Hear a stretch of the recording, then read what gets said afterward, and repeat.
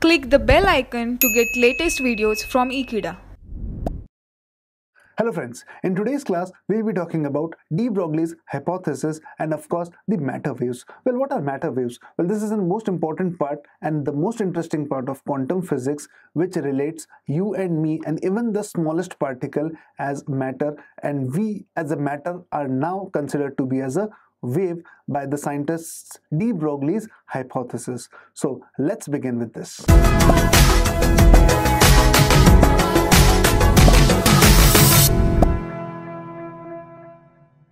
Now, we'll be talking about de Broglie's hypothesis. Well, this is important to know that it is de Broglie's hypothesis and not de Broglie's law. It could be a point of question in your Viva exams. Make sure it is not de Broglie's law, it is de Broglie's hypothesis. The only difference between hypothesis and law is hypothesis is something which you have just stated by using analytical methods and you have not proved it yet. Therefore, hypothesis is something which is different from law. And do remember, it is de Broglie's hypothesis. De Broglie never proved his hypothesis and hence it could never be converted from hypothesis to law. Till the year 1924, it was believed that light possesses both particle nature as well as wave nature. And this fact was already been adopted. Well, de Broglie had something more into picture. He extended the wave particle nature of light to real world objects, which we called as material objects. So this is what de Broglie did. He extended the wave particle dualism of light to material particles. Well, material particles could be anything right from the minutest particle, which is electron, to the largest particle, which is even you and me. Now, this hypothesis is applicable to all the particles which are moving. Do remember, this hypothesis is not applicable for stationary objects. Now, how did de Broglie get into this hypothesis? He took up the Einstein's equation, as you can see, E is equals to mc square, and he also took the Max Planck's equation, E is equals to hc by lambda. As you know, both of these two equations relate to light. E is equals to mc square relates the particle nature of light, and E is equals to hc lambda relates to the wave nature of light. De Broglie equated both the equations and finally he got a conclusion like this. hc by lambda equals to mc square, which now equals to h by lambda equals to mc, and finally h is equals to h upon mc. This is the equation for wavelength of light in this case. However, de Broglie had something else to do. Now, he converted the same equation to real world objects. So, according to his hypothesis, any moving particle is associated with a wave. Do remember, it is any moving particle. As I said earlier, it could be right from the minutest particle, which is an electron, to you and me, is associated with a wave. Well, if you and me are connected to a wave, would we be referred to as stationary waves or longitudinal waves or transverse waves? Well, no. We had another name. That name was called as matter waves. So these waves are nothing but as matter waves. Now, he changed the equation from h upon mc to h upon mv for real world objects. So basically, if my mass is m and I'm moving with a velocity say v, I will have a wavelength which corresponds to lambda. This is the de Broglie's hypothesis equation. Of course, why should light have all the fun? Let's consider the de Broglie's equation and jump to certain conclusions. As you know, de Broglie's wavelength is given by lambda is equals to h upon mv. Do remember, I am not taking it for light, I am taking it for real world objects, and hence I have replaced the c with v. Now, the first conclusion could be, as my wavelength tends to infinity. Now, wavelength tends to infinity means my lambda becomes equal to infinity. This can only happen when my velocity of the particle is 0. As you know, mass can never be equal to 0. So hence, the only possibility of having my lambda equals to infinity is having v is equals to 0 or velocity equals to 0. It means that matter waves are detectable only for moving particles. Well, this is very, very, very important. What are matter waves and how are they detected? Can matter wave be detected for something which is stationary? Well, no. If I keep an object stationary forever, it won't be having any matter wave. So basically, another important question for your Viva: matter waves exist only for objects which are moving. It may be possible they are moving at a fixed point, but yes, they should be moving. Now, second conclusion is, lighter the particle, smaller is the value of mass. Of course, as we know, as the particle goes lighter, this m reduces, and hence longer is the wavelength of the matter wave. As m reduces, your lambda goes longer, which is associated with it. Therefore, the behavior of microparticles will be significant where the waves associated with macrobodies can never be detected. What does this mean? Well, to put it on a simple terms, I can say, let's say suppose I have two examples. In one case, my mass is 1 kg, and in second case, my mass is 100 kg. Assuming they're both moving with the same velocity, which would be having the maximum lambda. As you can see, lambda for 1 kg mass will be maximum, and for this it would be minimum. This is the significance of the statement. As you can see, wave behavior of a microparticle will be significant.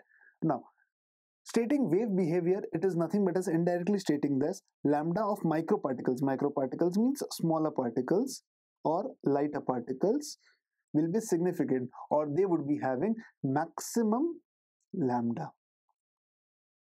Whereas associated with macrobodies, as you can reconclude, it is the body with heavier mass. As you can see in the 100 kg, I am getting minimum lambda, so which is less significant. And in certain cases where your masses are even higher, sometimes your waves are never detected, therefore tending lambda as equal to 0. The third conclusion: smaller the velocity of the microparticle. Now I have concluded my entire study to microparticle. As in the second conclusion, I already said it is not applicable or it is not significant for macroparticle. So now I have narrowed down my study to only microparticle. Even in microparticle, if my velocity is small or I have a less value of velocity, longer wavelength of the matter were associated with it. Well, the conclusions are nothing but as just mathematical implementations of the values of m and v. Do remember, h is a constant, it can never be changed. So, well, this could be an important question for your theory exams. State the conclusions of de Broglie's hypothesis. So you just need to make sure you have to make 2 points, first on macroparticles and microparticles, which is nothing but as particles with heavier mass and lighter mass, and secondly, jumping your study to microparticles, you just have to speak about the velocity. Now let's study the properties of matter waves.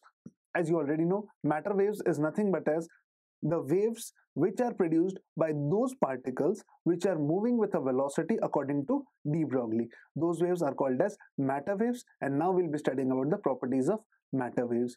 Now, do remember, before beginning with this slide, all the points which I am taking here could be asked as an important theory question. It has been asked in alternate years in your previous examinations, so this is an important question for your theory paper. These are the properties of matter wave. Stick to this slide. The first property is they are produced by motion of the particles and are independent of the charge.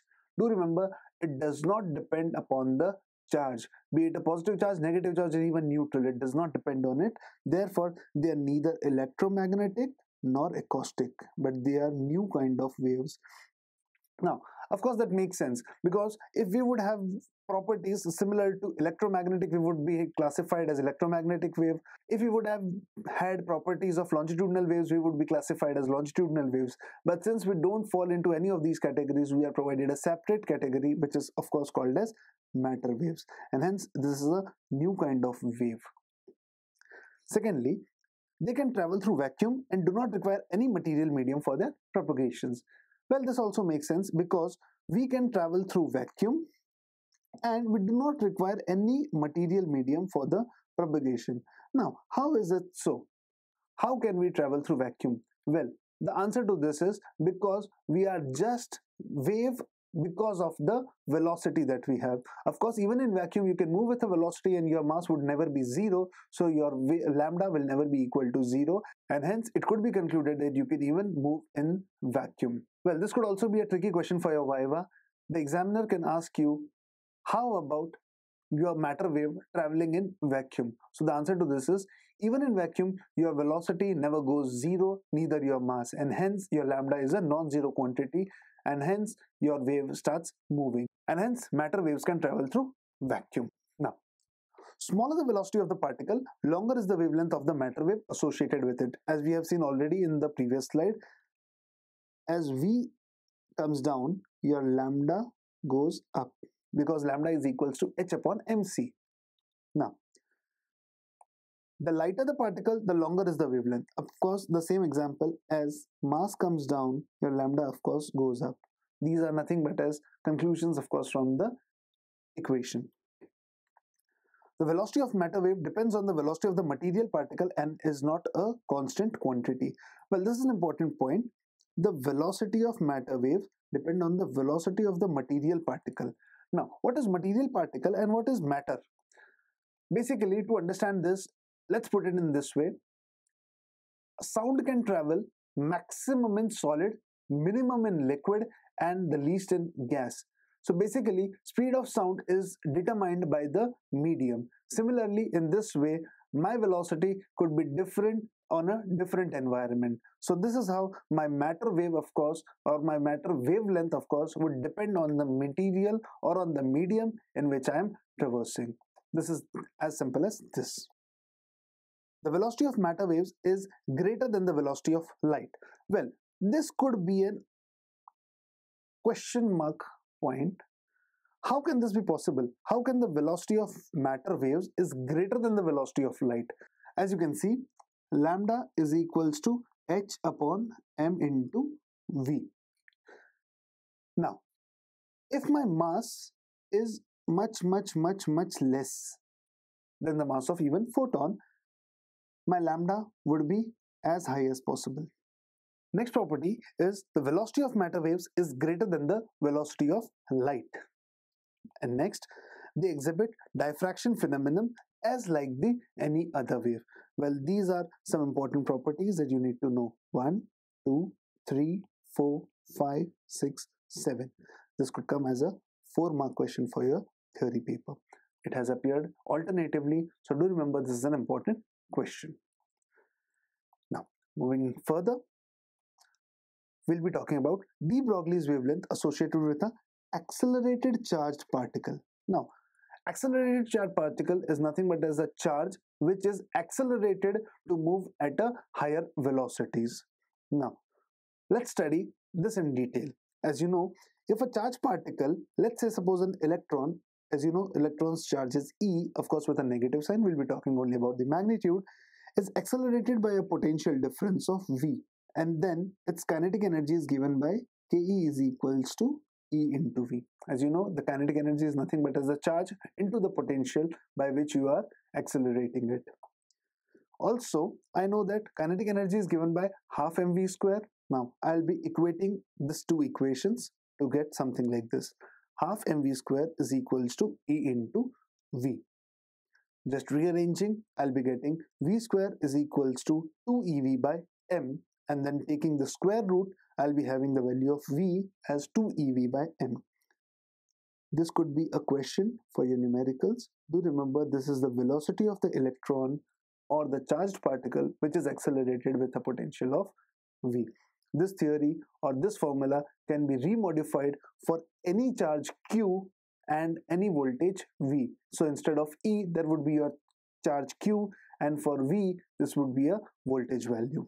Rest everything remains the same, and of course where m is equal to the mass of the particular material for which you are talking about the charge. Now, as you know, we have lambda is equals to h upon mv. Now, we'll be substituting the value of v as we obtained here in this equation. So, I'll be getting something like this. Lambda is equals to h upon m, and here I have substituted the value of v of electron, which is accelerated with a potential of v. Now rearranging this, I'll be getting something like this. Solving further, I'll be getting lambda as h upon under root of 2mev.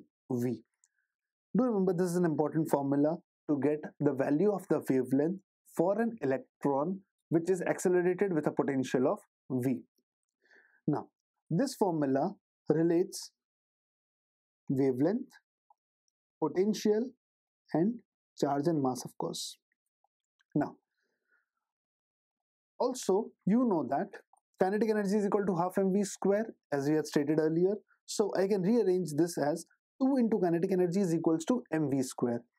Multiplying m on either sides, I'll be getting 2ke is equals to mv square. I'll be getting 2m into ke is equals to m square v square. Now, as you know, you'll be taking m into v in one bracket and taking the power common. I'll be getting 2m ke is equals to mv the whole square. Taking the square root, I'll be having 2m times ke is equals to m into v. I'll be just substituting the value of mv in this equation to get the value of lambda.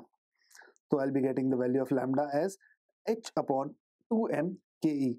Do remember this is again an important formula where you have related lambda, kinetic energy, and of course mass of the electron is known. You should remember both of the formulas to solve numericals in the coming classes. Thank you so much for watching this video. For more content, stay tuned to Ekeeda and subscribe to Ekeeda.